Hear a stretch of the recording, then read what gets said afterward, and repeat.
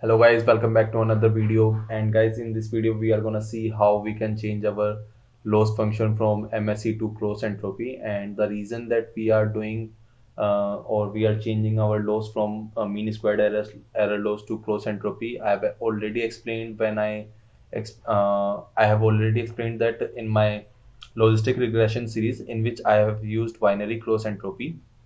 But let me give you an overview. Basically, when we use MSE, that is mean squared error, it does not give us a global minima. And why does it not give us the global minima? Because it is a non-convex function. But when we talk about cross entropy, then it is a convex function, and that gives us a global minima. So I hope that you have watched my linear regression series, in which I have explained everything in very detail, like how loss is directly associated with the global minima that we are going to achieve, or how gradients affect loss, and how we can attain the minimum loss basically. So gradient descent is another name for back propagation, and back propagation is basically we used in in neural networks, and gradient descent we use in normal machine learning algorithms like linear regression.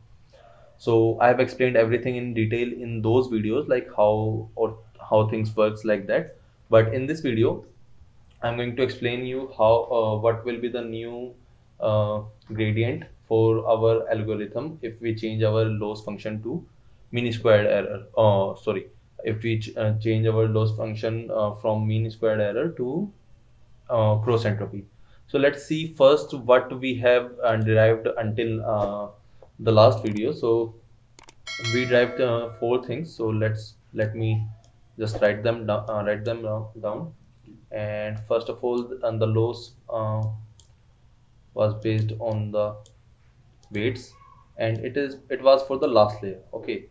The second part that we derived was the bias derivative, again for the last layer. Uh,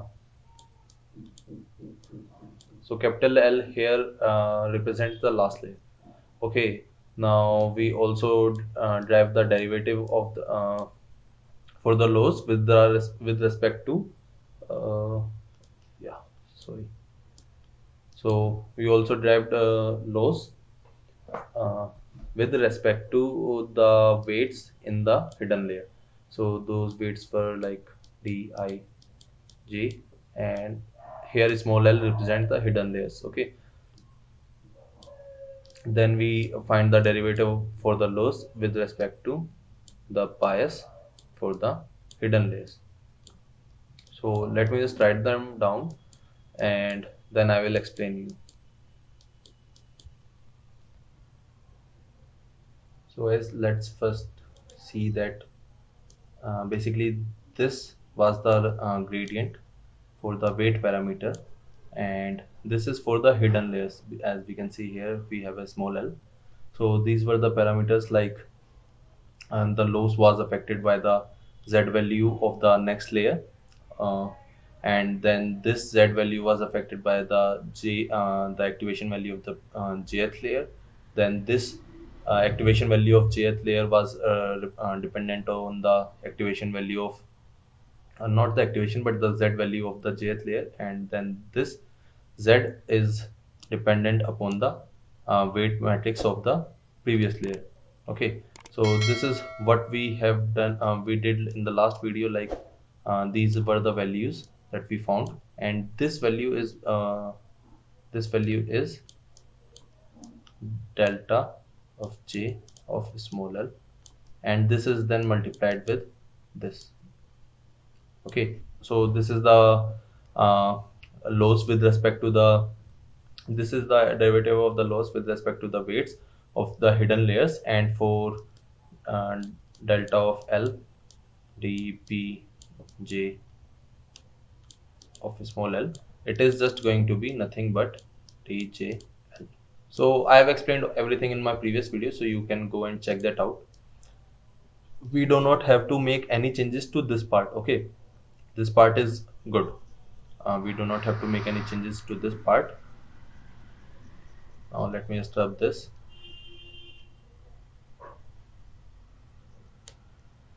Okay. So now let's take a look at this part. So in the last video we talked about that, okay, the loss is affected by the activation value, or the basically the loss. Let me just show you. So let's suppose this is the last layer, this is the z value, this is the a value, then this a value is nothing but y hat, this a value is nothing but y hat. Okay, and the loss, what is the loss? The loss was y hat minus y. This is the loss. So basically this loss is affected by this value, whatever our a is going to be, that is going to depend our loss. Okay, so that's why we have said that L is dependent upon the activation value, then this activation value is dependent upon this z value. Okay, and then this z value was dependent upon the weight values wij. Okay, so I hope that it is clear, but I have explained everything in my previous videos, so you can go and check that out. I'm not going to get into detail. So let's move on. So the loss and the activation function is here. This was derived from the MSE, mean squared error. So this is the loss that we have used, and this is the activation function. So the activation function that we are using here is sigmoid, and then this is a normal thing. Okay, not normal thing, but this is the derivative for this. So you can just ignore this part. We do not have to worry about it. Okay. So let's see how we are going to change our MSE loss to categorical cross entropy. So let me just write the things down. D of L divided by D of AJ, and D of AJ is affected by D of ZJ. Okay, so now what we have to do is we have to take a look at the loss function that we are going to use. So let me just write it down. So the loss function, the binary loss function that we saw in our logistic regression, it was something like this. So sigma, and let's suppose sigma y I log predicted value of the same values. So this was this plus 1 minus yi and log 1 minus predicted value of I.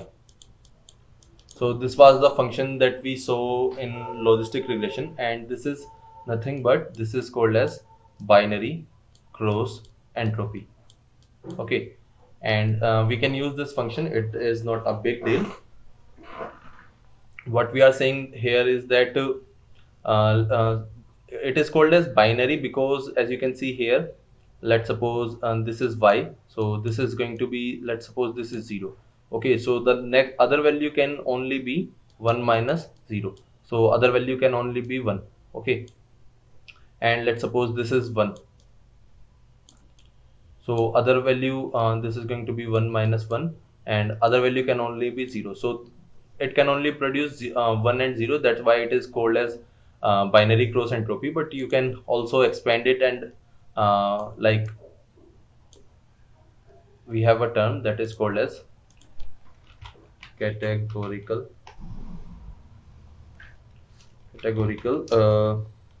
cross entropy.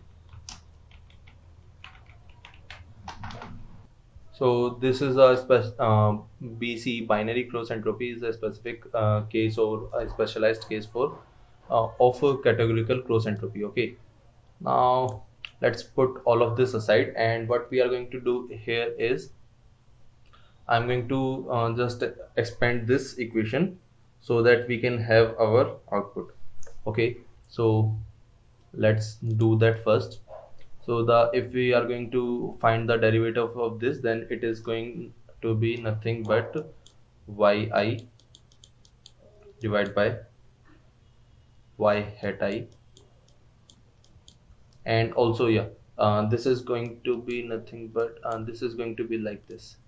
Yeah, so y hat yi and divide by predicted value of that I. Okay, and then we will have plus 1 minus yi yi divided by 1 minus predicted value. So if you will see like what I am doing here, I am doing nothing but I am taking the derivative of this part, which is going to be this, and the derivative of this is going to be negative. So this is going to be negative, and we also have a negative outside. Okay, so this negative is this negative, and if we will open this, then what it will be? It will be minus yi divided by predicted value plus 1 minus yi divided by 1 minus predicted value. Okay, so this is what we have got so far. Now let's move ahead.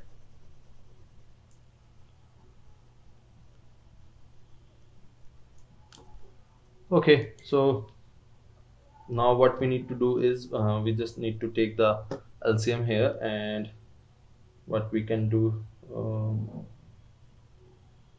so let's predicted value y I 1 minus y I.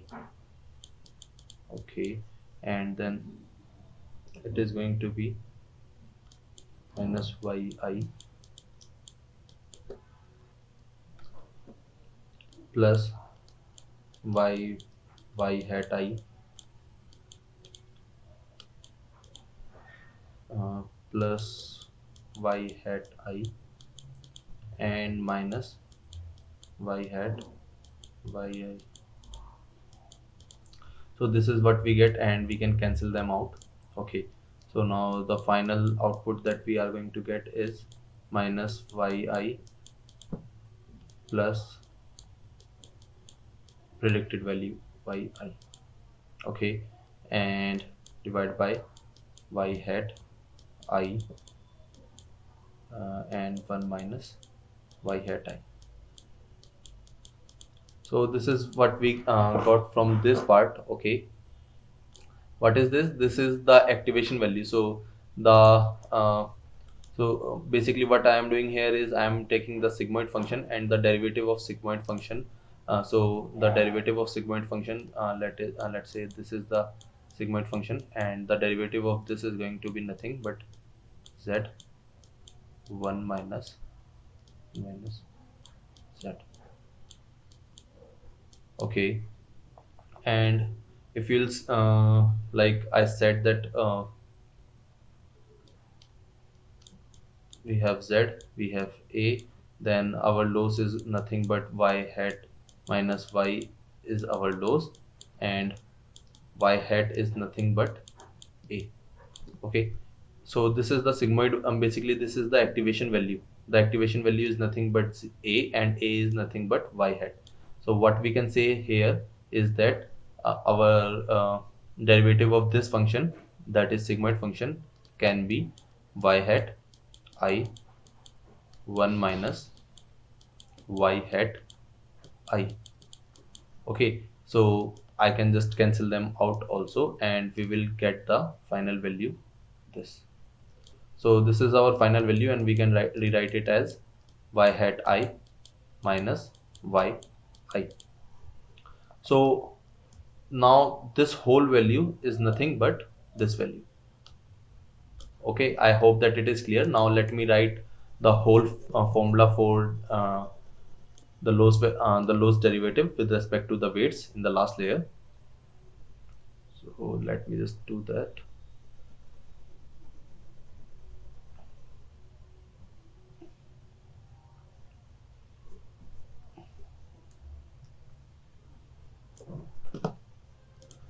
Okay, so it is what it is. We have DL, that is DL is affected by the activation value, the last activation value, and then that activation value is affected by the Z value, then that Z value is affected by the weights. Okay, so this is what we have, J. Now this part we just found out that this part is going to be nothing but y hat minus yi. Okay, and this part is we have already like derived in the last video that this part is going to be nothing but ai of L minus 1. Okay, so we have found this part, and this is nothing but this is delta of J of the last layer.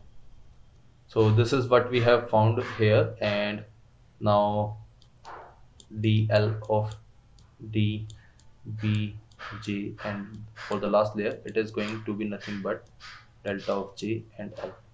I have already explained in my previous video why it is that, and why it is not present in this part. Basically, when we find the derivative, so I have already explained in my previous video, so please go and check those out.